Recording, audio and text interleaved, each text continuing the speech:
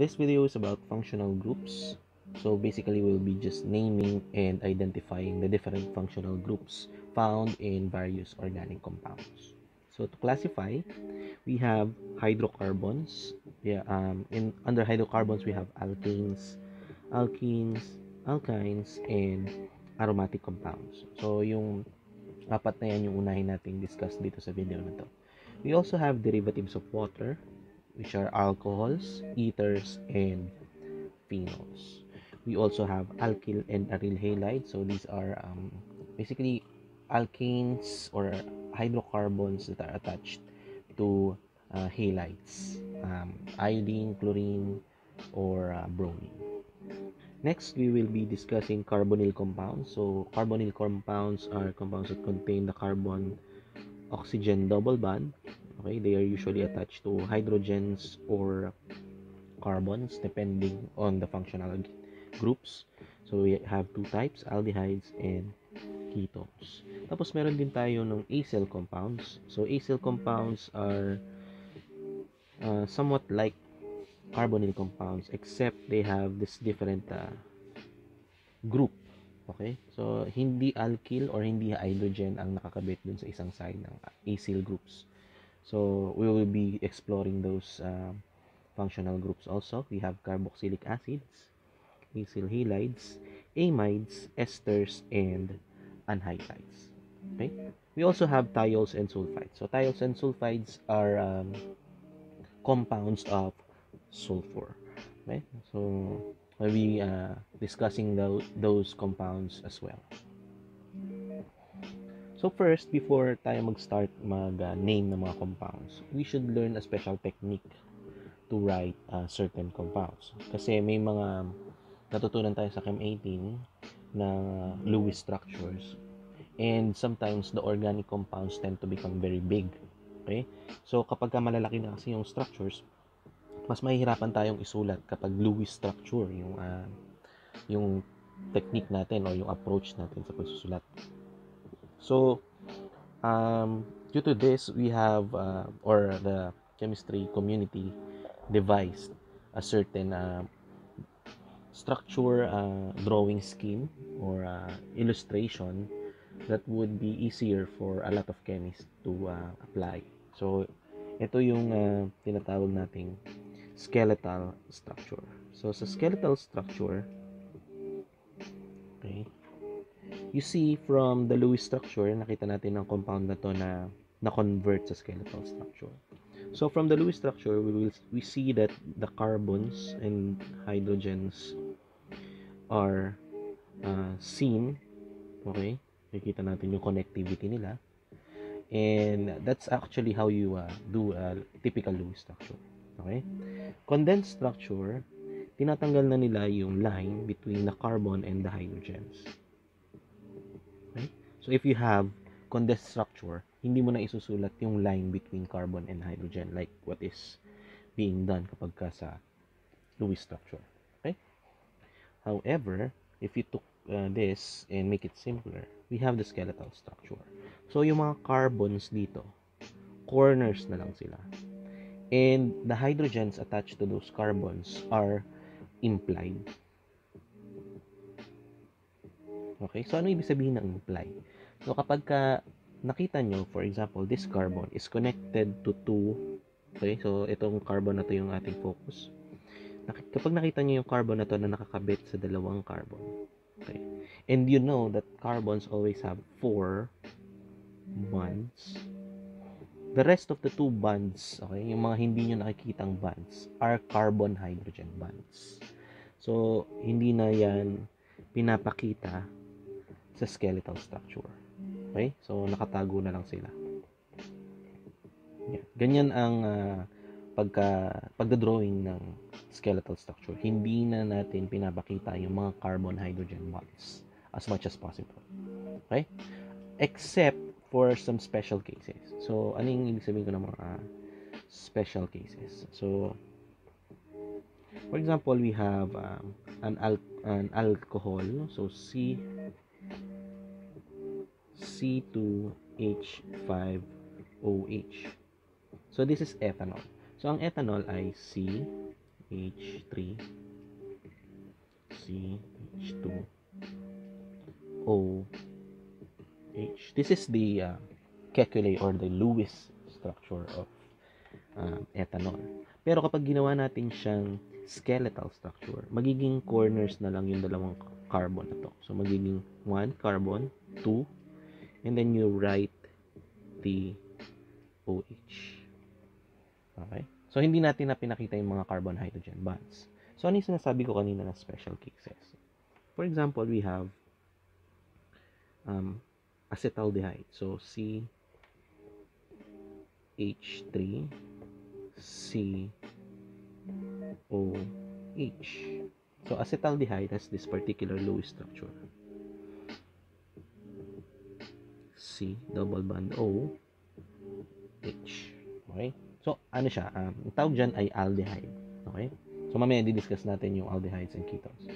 So, kapag ginawa mo siyang skeletal structure, ang mangyayari, carbon number 1, carbon number 2, and dun sa carbon number 2, pansin nyo may double bond O. Okay? Pero ilalagay pa rin natin si H. Okay? Usually, ganun ang ginagawa ng mga chemists. Okay? Nilalagay pa rin nila yung H because this is an aldehyde functional group. So, this functional group is actually special. Kaya, makikita natin dyan yung hydrogen or yung carbon-hydrogen bonds. Okay? So, yan yung mga iilan sa mga special cases. So, more examples. So, if you write C6H6, for example, yung benzene. So, benzene has this particular Lewis structure.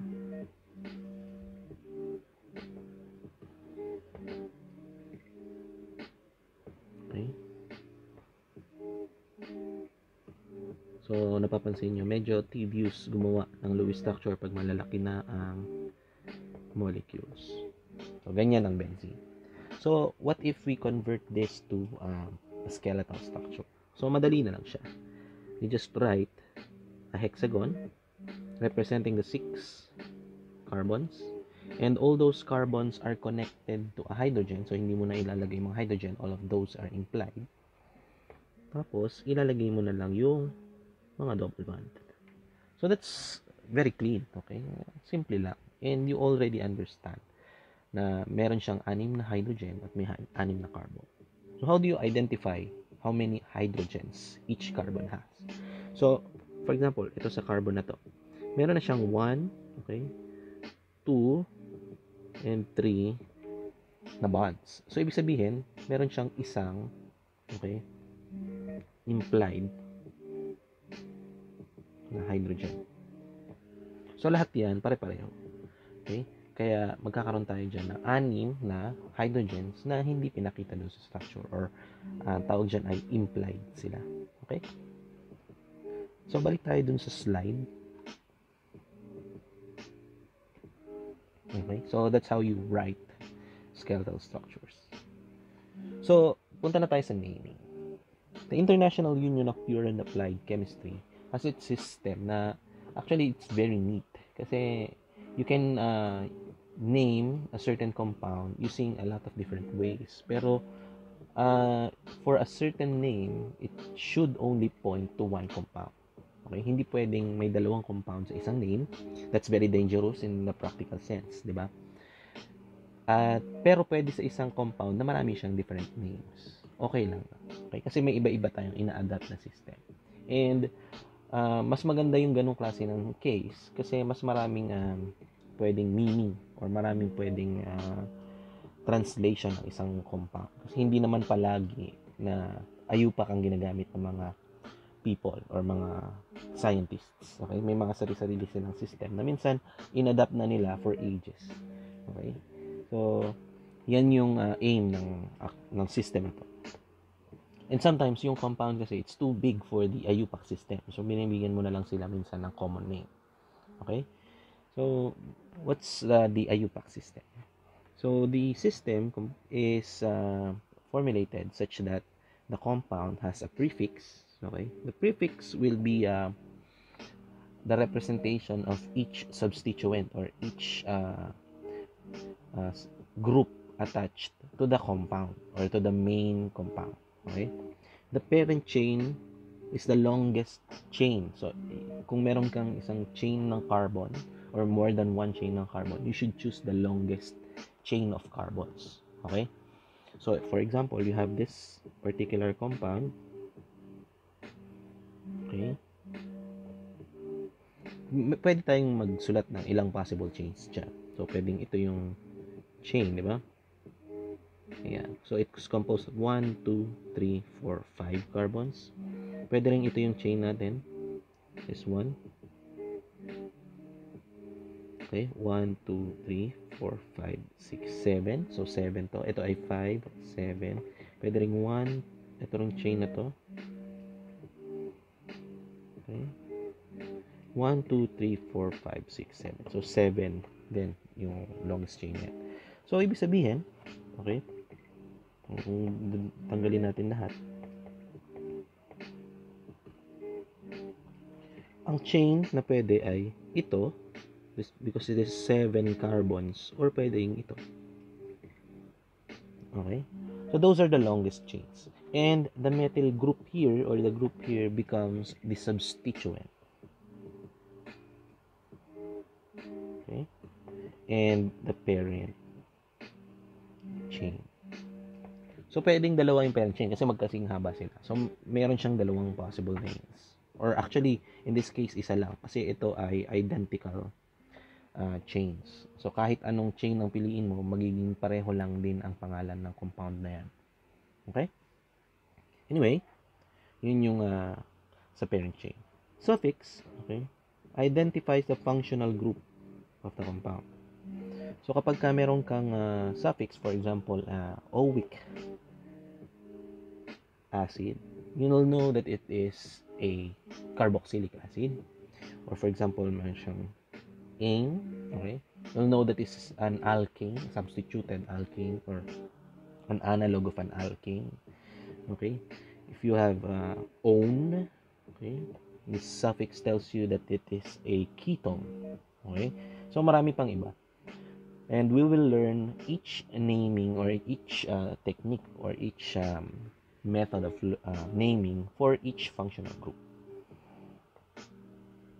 So, for the parent chain, meron tayong iba't ibang prefix, okay, for the parent chain. Kasi, all those parent chains are carbon chains. So, madali lang siyang, madali lang siyang i-associate sa prefix kasi numbers lang siya. Okay? So, if you have 3 carbons, that's a prop. Okay? Yun yung kanyang prefix. Kapag 2, F, okay? So, for example, yung ethane has 2 carbons. Propane has 3 carbons. Butane has 4. Pentane, hexane, and heptane, octane, also, and so on. So, octane has 8 carbons. So, yung ginagamit nyo sa gasoline, that's octane. Okay? Although not technically octane, it's an octane isomer. So, dito, sa organic compounds, we have a certain classification. So, meron tayong hydrocarbons. Yun yung may mga CH bond lang. Okay? CH and CCO bonds only. Okay?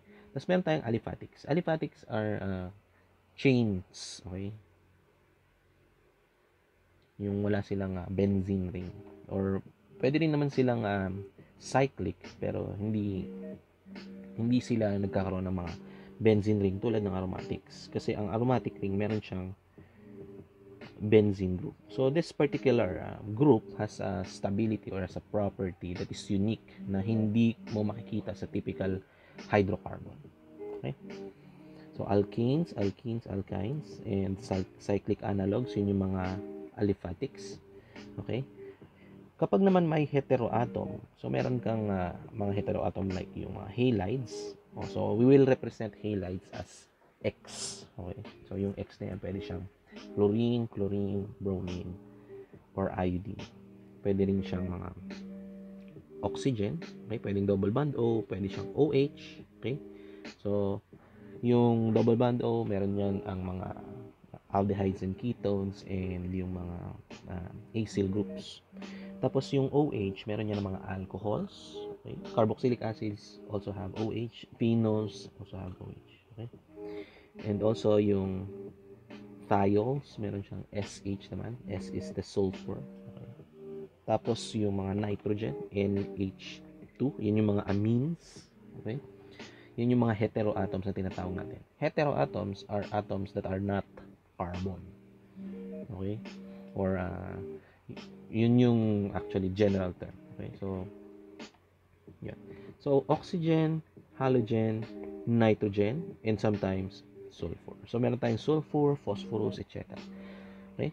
So yung mga atoms na yan, they are actually have their own functional group classes. So for example, yung oxygen, meron tayong alcohols and phenols, ethers, aldehydes and ketones, or yung carbonyl compounds. And meron tayong mga acyl compounds na may oxygen lang.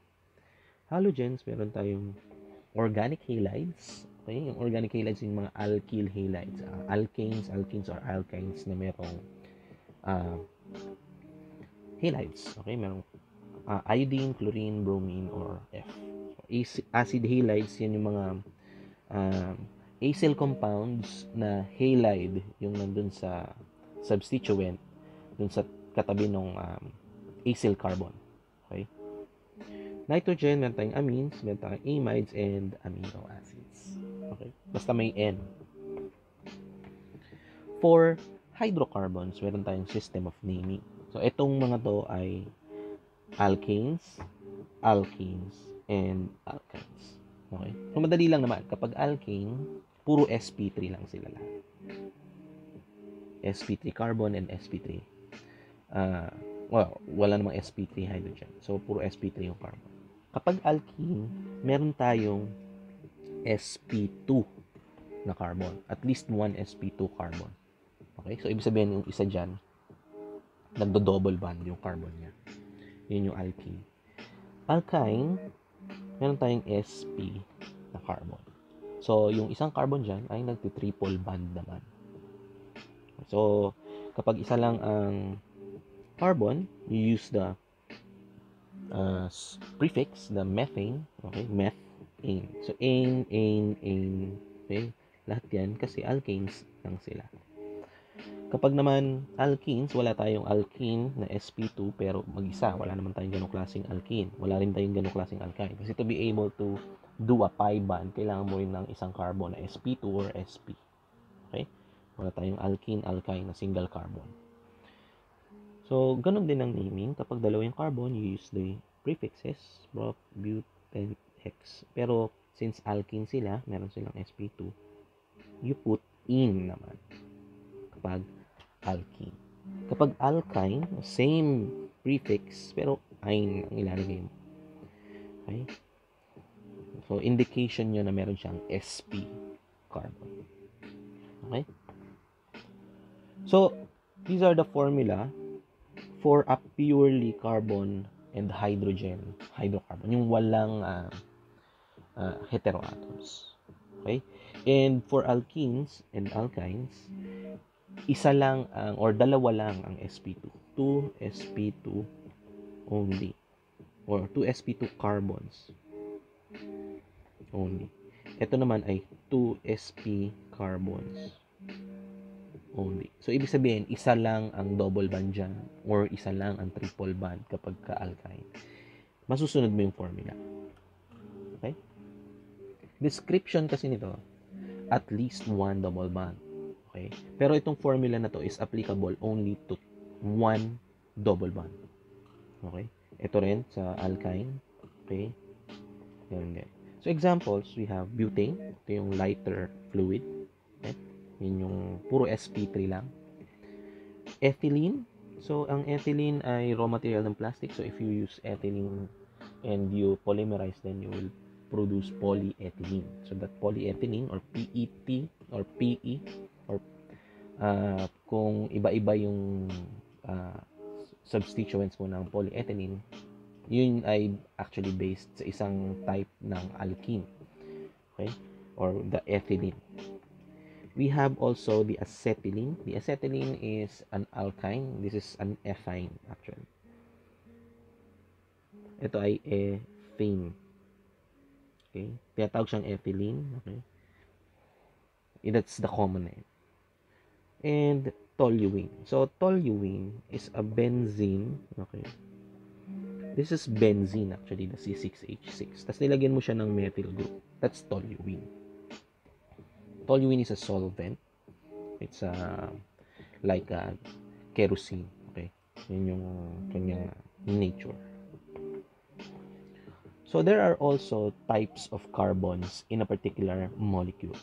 So, kapag yung carbon mo ay nakakabit sa nag-iisang carbon lang, okay, kunyari itong mga carbons na to in orange, lahat yan ay nakakabit sa nag-iisang carbon lang, directly attached to one carbon. Ito rin to, sa isang carbon lang siya naka-attach. Ang tawag dyan ay primary carbons.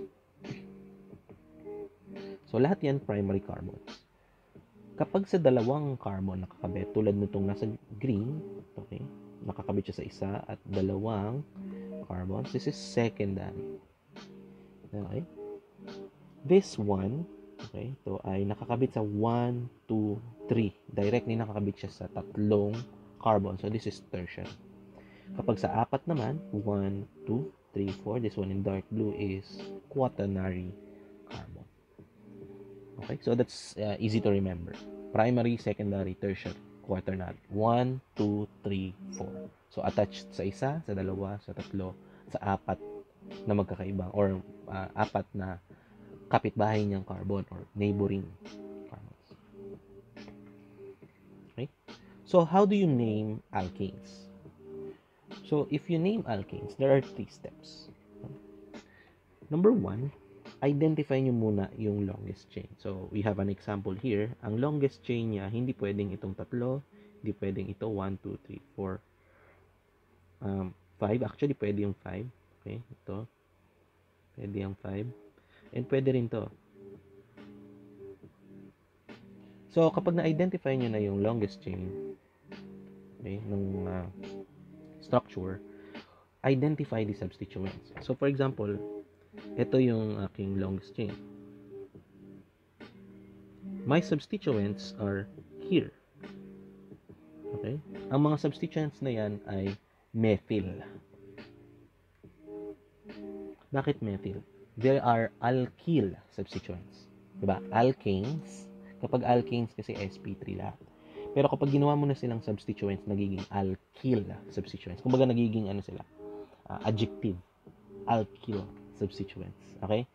So, kapag ka methane yung substituent mo, that's a methyl substituent.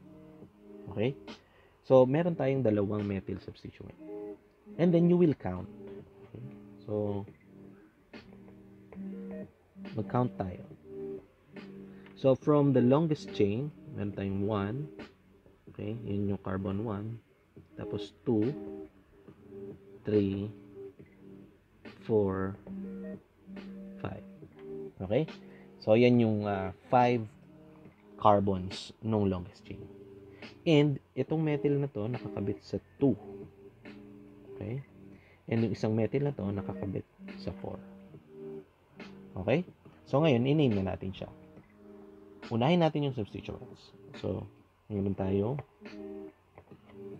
2, 4. Okay? Since pareho silang methyl groups, pwede nating sabihin na they are a dimethyl. Okay? Di. Ibig sabihin ng di, dalawa. Dimethyl. So, ibig sabihin may dalawa siyang methyl. Okay? And the alkane, the longest chain here, is a pentane. So, that's the name of the compound. 2,4-dimethyl pentane. Okay? Some more examples. Meron tayong mga examples pa dito. Okay? Okay. So, let's name some compounds. Again, number 1, identify the longest chain. So, ano ang longest chain dito? So, bilang tayo. 1, 2, 3, 4, 5, 6, 7, 8.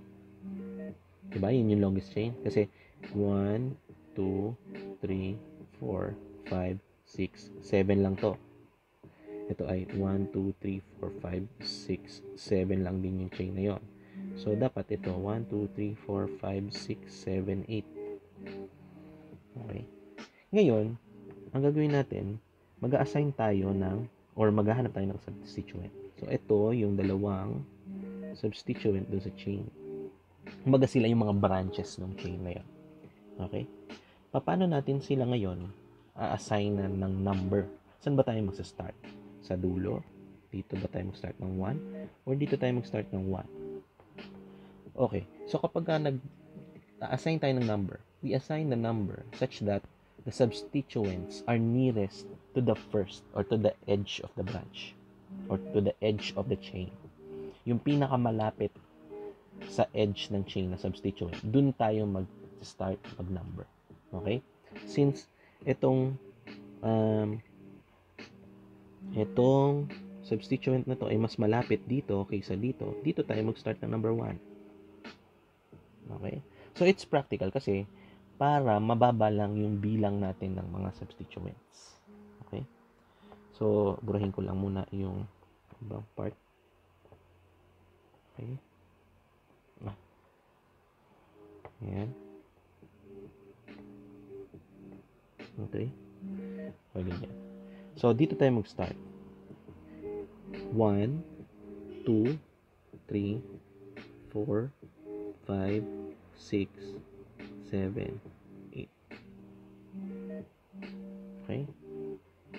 So, sa 3 position, meron tayong methyl group. So, 3 methyl. Okay? Erase na. So, 3 methyl. Okay?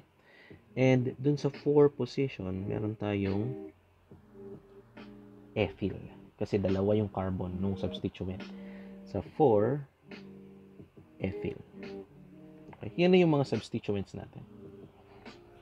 Ngayon, pwede na natin siyang i-name kasi the alkane is octane dahil sa kanyang 8 carbons, di ba? So, ano mauuna? Si 3-methyl or si 4-ethyl?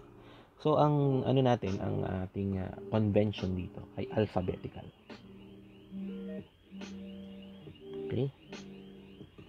So, since alphabetical, magsulat tayo ng alphabetically arranged na substituents.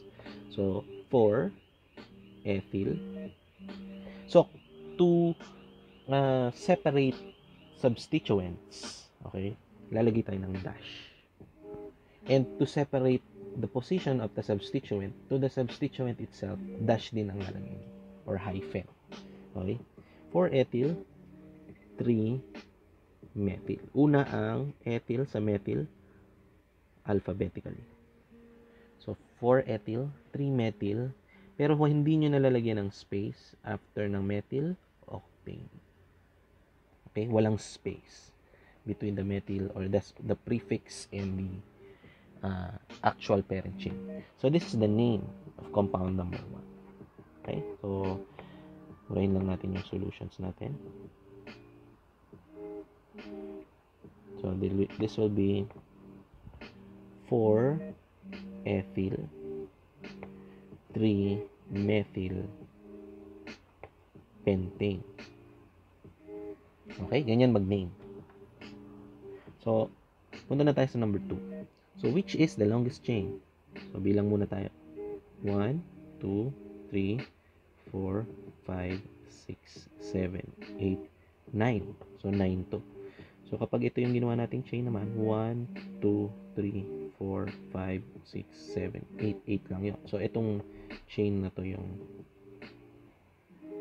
pipiliin natin. Okay? So, ano yung substituent? Ito yung substituent. That's a methyl group. At position, so hindi natin alam kung anong number, di ba? So, mag-start tayo dun sa kung saan siya mas malapit na edge or saang end siya mas malapit. So, ito yung 1, 2, 3. Okay? So, nasa carbon number 3 siya. So, the name is 3-methyl. Since there are 9 carbons in the parent chain, no name. So, that's the name of compound number 2. Okay? So, let's look at compound number 3. So, dito na tayo mag-start. 1, 2, 3, 4, 5, 6, 7, 8, 9, 10, 11, 12. So, that's an dodecane. So, 12 carbons, dodecane yan. And we have a methyl group positioned at 1, 2, 3, 4, 5. Okay? So, 5 methyl dodecane. Okay?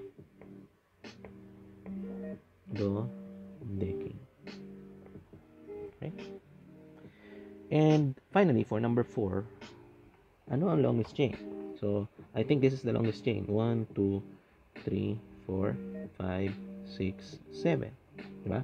1, 2, 3, 4, 5, 6, 7. So, ito yung longest chain. So, 7. So, ano ang mga substituents niya? Ito, 1, 2, at 3. Okay? Tatlo ang methyl. So, anong positions? So, mag-start tayo dun sa end na pinakamalapit ang substituent. Ito, dalawang carbons before the methyl group. Okay? So, dito tayo mag-start. 1, 2, 3, 4, 5, 6, 7. Okay? Hindi tayo mag-start dito sa end na to kasi dalawang carbon pa before the first methyl group. Dito, isang carbon lang before the first methyl group. Okay? So, anong name? Since pare-pareho silang methyl group, okay? Ilalagay natin sila together. 2, 4, 5. Okay? Since tatlo yung methyl group, we will write tri-methyl. Okay? And since it has 7 carbons, heptane. Okay? So that's for naming straight chain alkanes with substituents that are also alkanes.